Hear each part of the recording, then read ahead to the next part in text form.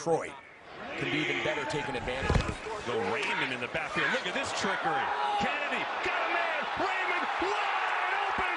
Now it's a foot race on his way for the touchdown.